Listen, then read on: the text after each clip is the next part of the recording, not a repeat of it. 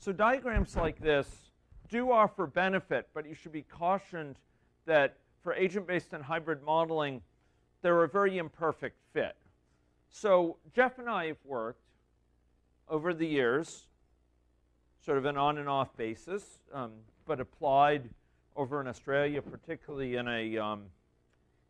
its different forms in participatory ways, and applied in our context in computational ways at variants of these languages, which we can use in the agent-based context.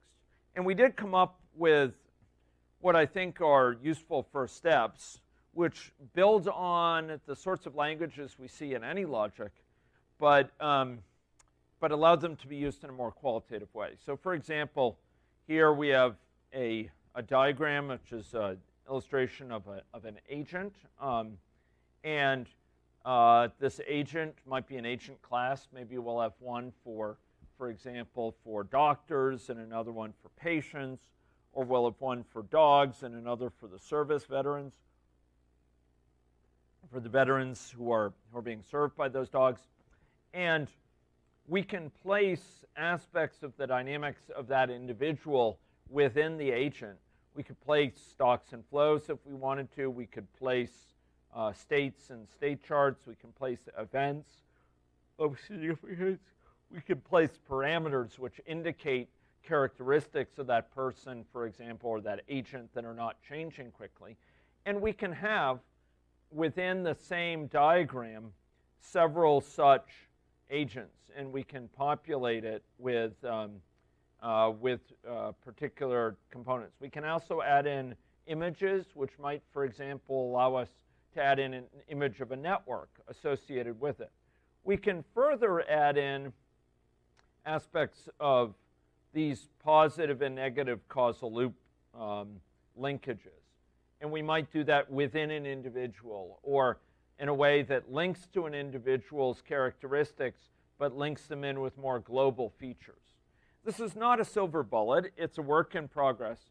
But this particular application is notable because it's accessible by many people simultaneously. So many people can log into this application. Just like Google Docs, they can type on a common Google Doc at the same time. Many people can use this at the same time to drag things around, to add things, and it allows a sort of participatory gathering of the model mapping process with a language used for qualitative modeling, for hybrid and qualitative modeling. So this is a tool which I'd be glad to help people learn to use if there were interest with it. That actually dovetails quite nicely with what we're engaged in the context of AnyLogic. It uses a lot of these AnyLogic features, but does so in a way that that is amenable to qualitative modeling. So some people benefit from using this sort of tool, which can allow me to use it at the same time as you, etc., to build up a model. I can go, just like other Google Docs, I can go share this with you.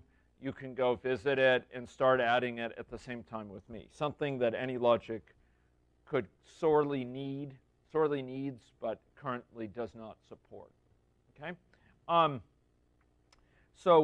This is a little bit where we're going, but I wouldn't encourage getting too tool-centric.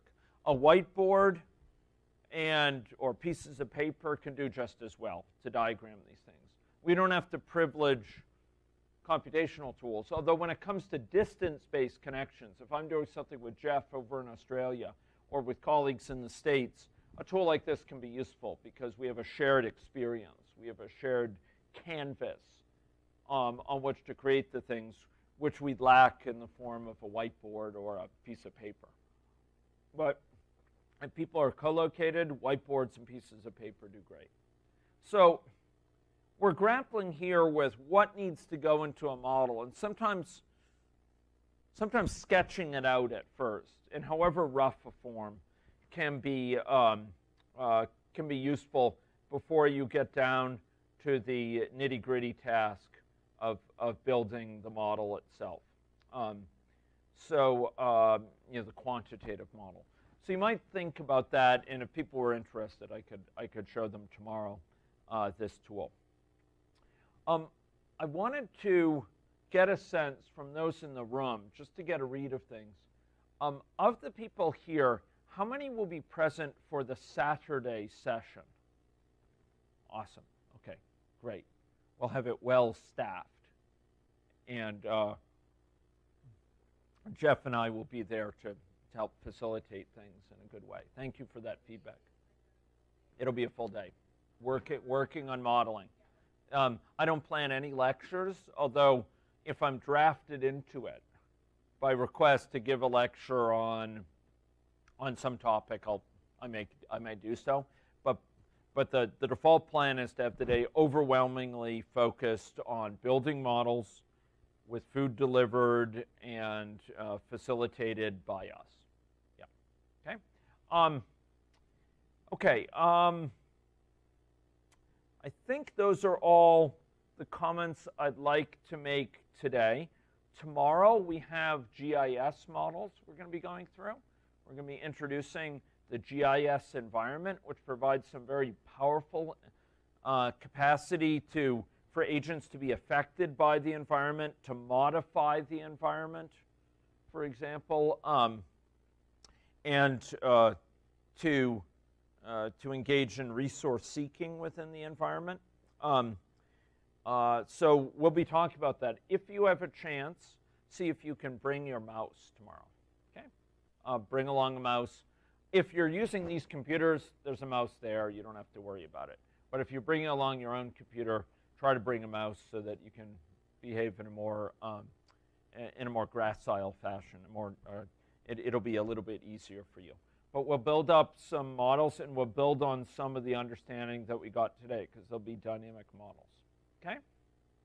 Okay, so ladies and gentlemen, I want to thank you once again for your patience. It's been a long day. I hope it's had some rewards for you, and I will look forward to seeing you at 8:30 tomorrow morning. Thank you very much.